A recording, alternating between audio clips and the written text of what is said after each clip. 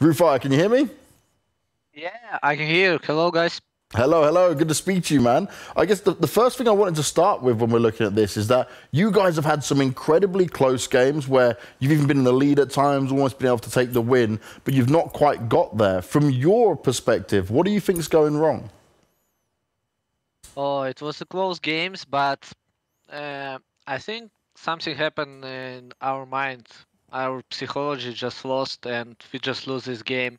We need it. We need this game because we need confidence. And Yeah. After losing this game, we just sat and we lost our confidence, and now we are falling. But nothing to lose. We need to wake up. We need to try to win. So I think we were more dangerous now. So because nothing to lose, nothing to lose. We have some confidence problem, but strong. We are strong.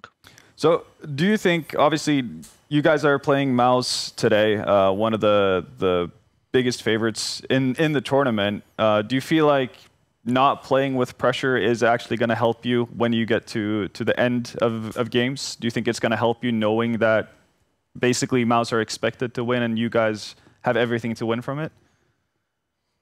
Yep, mouz strong team, but when we play before, if team are good, we are playing good too.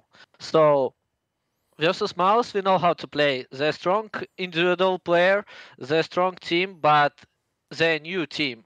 So I think we can win them.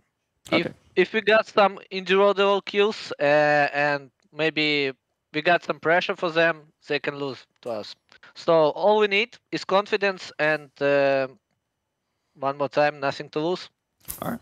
RuFire, your players' performances have been up and down, but who do you think is the star for your roster?